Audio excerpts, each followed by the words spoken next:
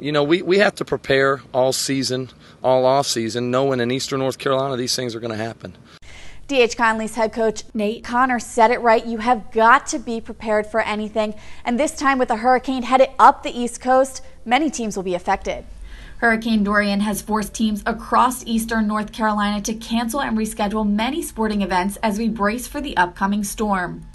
Though this may be one of the minor impacts on the scale of things storm-related, athletes will be mentally and physically tested as we brace for what's ahead. I think our guys are ready to perform whenever we get the chance to play. I think they take a lot of pride in the way they work. You know, what we have to be smart about when we don't have a full week is how we manage our bodies, the contact we have during the week, because we want to be as fresh as possible on Friday night. So if we have a Monday game, it's difficult to have a very physical week. Tuesday, Wednesday, Thursday, getting ready to play again Friday. It's a big mental aspect to get prepared. That's what changes a lot of it.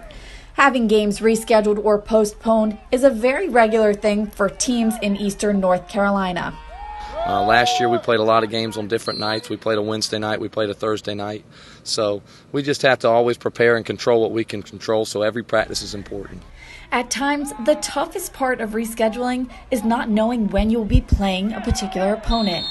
I think the toughest part is figuring out what the schedule's going to be and figuring out who is going to, when we're actually going to play the game and getting those things. Once we have that in place, our players do a great job adjusting, and then we have to put the plan in place, and then we just go about, we make the best of whatever the situation is. If we have 2 days to prepare, you know, we have a plan kind of in place for that.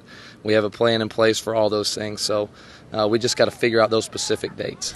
Outside of the cancellations and all of the rescheduling, the number one thing you should be focused on is your safety. The number one thing in all this is the hurricane, is making sure everybody's safe, and everybody's got the right plan in place for that, taking care of their families and their lives, and then football will come after that. And so once we find out when we can play, we'll play. And, you know, we take it one day at a time right now. So if we have a practice today, we're going to make the best of today's practice and prepare like we got to be ready to play tomorrow.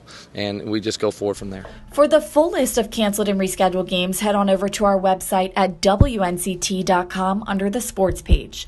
In Greenville, Kelsey O'Donnell, 9 on your side.